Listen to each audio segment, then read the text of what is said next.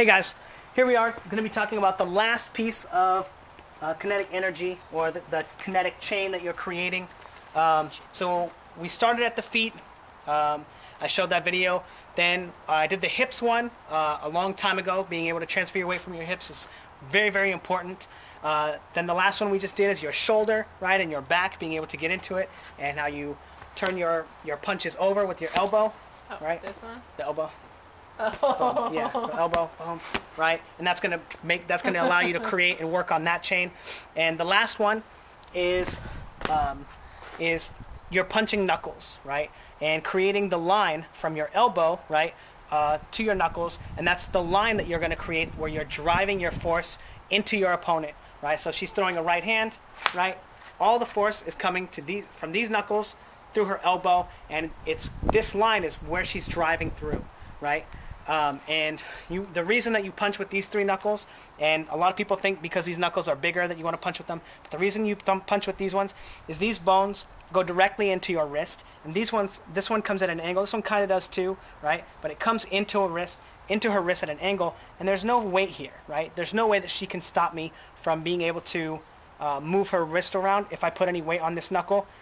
But if on these knuckles, there's no give, and there's so much more restraint that she can put on me being able to put weight on it, right? So that's why you want to punch there and start the line from these knuckles to your elbow. And that's going to be the same for every punch that you throw. If you throw a jab, right, it's going to be driving through, right, boom. And even though it's not coming down or doing this, it's coming through, and all the power is coming through her elbow, and she's creating a line right here. Same with the right hand, right, whoops. Right, and it's coming through, driving through, creating a line from the elbow, even though it's fully extended, right? If we were to stop it from here, right, and throw it a little shorter, it creates that line as well. And you want to make sure that you're punching with these knuckles. And after you have done enough of the elbow drills, right, to get your punch into it, or to get your elbow into it and your back into it, you want to practice making sure that you land with those knuckles. Again, I talked about it in the last video.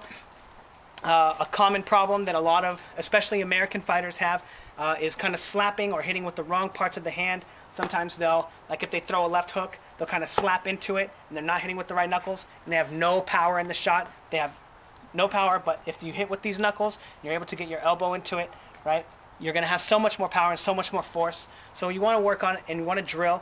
After you've drilled the feet, you've drilled the hips, you've drilled the elbow drill to get your shoulder into it. You just want to throw some quick punches, you know, to make sure you're landing with the right knuckles and turning your shots over. And this is the last part of the chain.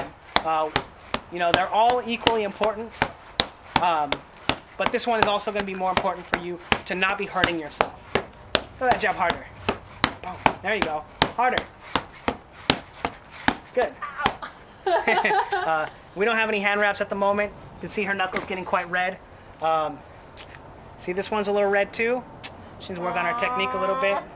But notice these ones are great. Look at how much more red these ones are. This one's probably just because her skin's tight. But you want to make sure that whatever you're doing, you want to train all of these drills. You want to train all of these drills independently, right? And focus on doing them independently of each other, and then putting it all together at the end. You know, maybe practice starting at the feet, right? Making sure that you're transferring your weight, you're putting it all into your heel. When you punch off of your right leg, you don't move your left leg, you don't bend your left leg. And then you can add your hips into it. You should always be doing your hips too, but then you can do it, you can practice adding in your elbows, right? And then all the way at the end, boom, you get all of the whole chain in there. And you're gonna be able to prove your punching power and your coordination and your speed and the rate at which that you do everything in boxing by a huge margin.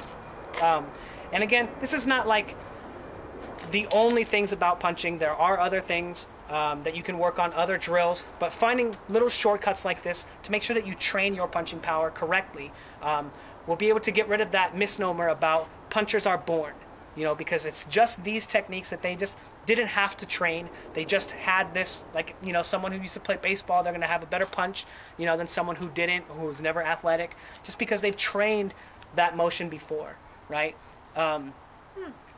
Anyway, again, feet, hips, doing the elbow to make sure you get your shoulder into it, and that you're not slapping with your shots, and then knuckles to finish the chain so that your punches wind up looking crisp and have power.